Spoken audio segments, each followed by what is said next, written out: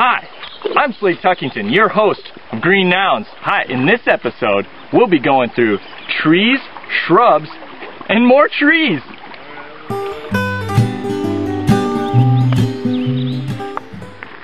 I just recently prepared some samples of trees and shrubs. And I have them laid out here in front of me. Now this is one of my favorite trees.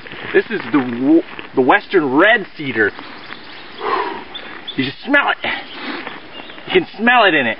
This is Thuya plicata. And you can tell by the way that the twigs break back. They break back like that. You see that? And that's how I usually tell that it's Thuya plicata. So our next sample is a pinus. Now this has two needles, they're like little leaflets per fascicle. You can see it there. And you can tell that it is a pinus by the way it bends. It bends pretty well. Okay, the next one, this, not a tree or a shrub. Got ya. Got ya. Okay, the last, the shrub. You'll find this everywhere. Here, to be specific. Now, this is Symphoracarpus albus. It grows in wet places, warm places, dry places, your places, my places, and it's a shrub, as you can see. It's very shrub-like. Let's go find some more.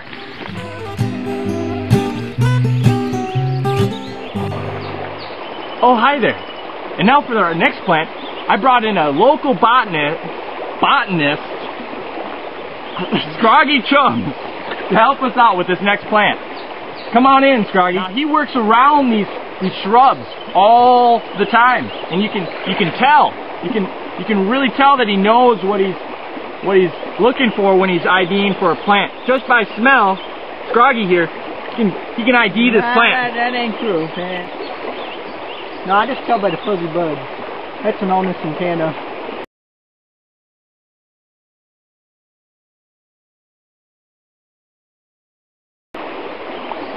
Well, he tells by the fuzzy buds, and you can see by the fuzzy buds, it's an Onus in Canada. A very special plant to these streams here, native to where Scroggy's from. What else, Scroggy, can you tell us about these Onus in Canadas? They got these little cone thingies.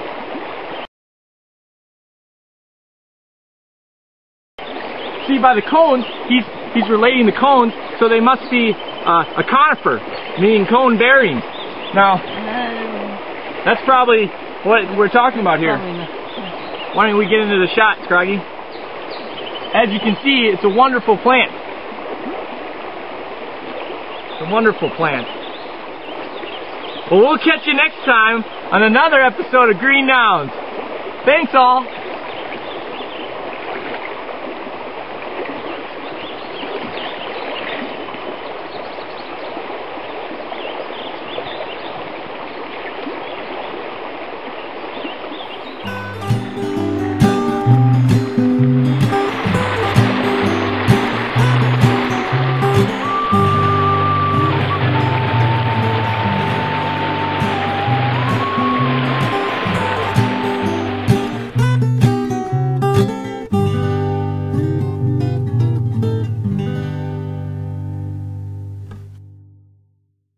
Now with thoughts of death, they held their breath 'cause they saw their friend go down.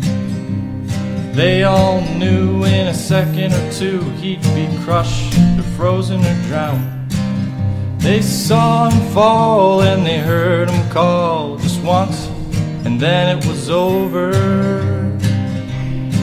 Young Sandy Gray gave his life that day near the mouth of the Musquash River. But Sandy Gray was not afraid, and he let out a mighty yell.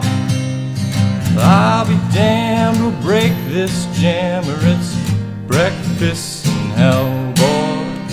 It's breakfast in